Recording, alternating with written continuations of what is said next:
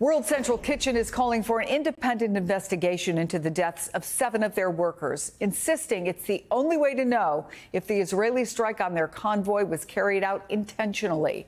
Israeli officials say the initial investigation shows it was a mistake that followed a misidentification at night in very complex war conditions. But World Central Kitchen's founder, Chef Jose Andres, has categorically rejected those claims, arguing they aren't credible in this day and age. Not democratic country and not military can be targeting civilians and humanitarians, especially when the technology today allows you to know things in ways not too long ago was not possible. Those drones have eyes on everything that moves in Gaza. I've been there. This is drones non-stop flying above you. Is nothing that moves that IDF doesn't know. Joining me now, NBC News and MSNBC national security and intelligence analyst Marc Polymeropoulos, also former chief of operations in Europe and Eurasia. It's always good to see you, Marc. There's a lot to kind of unpack here. I want to show people again the pictures of the 3 cars. They're all white, and you can see the roof of one clearly marked with the WCK logo. Should the IDF have been able to use those drones to see those markings? And why wouldn't that have stopped them from carrying out this attack? Well, Chris, this is, I might not be really popular when I say this, but Chef Andre actually is not correct. And because this is a really dynamic situation, just relying on what's called ISR, drone footage, for such deconfliction is something that, the technology is actually not there to understand that this was an aid convoy. What really seems to have gone wrong is first the deconfliction, because the WCK folks did tell the IDF they were in the area, but really more importantly is the rules of engagement. So ultimately, just relying on drone footage, on eyes in the sky to conduct this strike seems to me to be really disturbing, and frankly, it might be part of a pattern in which the Israelis are shooting first and asking questions later. So I really think the investigation is going to go along the rules of engagement, which to me and I think to many others were quite flawed, and this tragedy ensued. But the notion that the Israelis would have been able to see from the sky at night in this dynamic environment, that's not entirely accurate. I want to go back to that and some of the other things that Chef Andres had to say, because that wasn't his only point of evidence. But let's talk about those rules of engagement. I mean, this is, and the New York Times pointed this out very clearly today, one of the best equipped, best trained militaries in the world. But do they need to tighten those rules of engagement, especially given the fact, and Benjamin Netanyahu has never wavered from this, they have a mission that prioritizes the total elimination of Hamas? Right, Chris, and I think, again, that's the point that I think is going to come out in the investigation. I think that's what a lot of U.S. military advisors who have been there have come back and said, is that, the Israelis' toleration of civilian casualties is frankly far greater than what, for example, the U.S. would tolerate.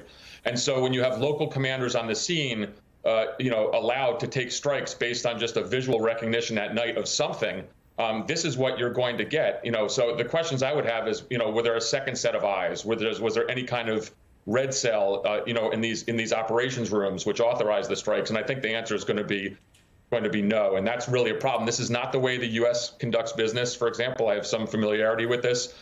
Accidents do happen. Terrible tragedies happen. Remember it in Kabul.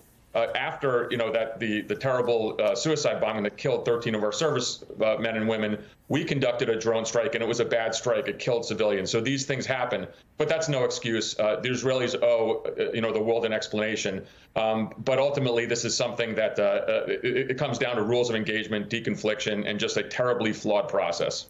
Okay, I want to play a little bit more of what Chef Andres had to say about the actual strike. They were targeted systematically, car by car. The first armored vehicle was hit. They were able to escape. They were able to move in the second one. Again, this one was hit. They were able to move in the third one. In the process, we know they were trying to call. But in the chaos of the moment, whatever happened, they to try to be telling IDF that what are they doing? That because they were not successful in hitting, they keep trying. This happened over more than 1.5, 1.8 kilometers. So this was not just a bad luck situation where, oops, we dropped the bomb in the wrong place or no. What does that tell you? Just those facts. And our folks have been on the ground as well. They've taken a look at those vehicles. Is this a communications problem? Jose Andres says we were in contact. They knew that we were moving. What do you make of what he says there? I think clearly there was a deconfliction error, and this is the Israelis' fault. Let's just be very clear on this. This is not the World Central Kitchen organization's fault whatsoever. But the strike itself, when there were 3 vehicles, one was hit, then others in succession. I mean, these are the tactics and the practices that do occur. And so, if it was a terrorist convoy, for example, this is what you'd see an entity the Israelis would be doing. So the fact that they came around, struck the first vehicle, then struck the other 2 in this kind of expanded 1.5 mile range, that's not a surprise to me. Of course, it was a tragic error because these were not Hamas terrorists in any way. They were, of course, some heroic aid workers, and this was just an awful tragedy. One thing, Chris, to mention, Israel is actually very good at this in other environments. You saw them take a strike in Damascus several days ago, in fact, in an Iranian diplomatic compound, where they had exquisite intelligence, where clearly they had human assets on the ground.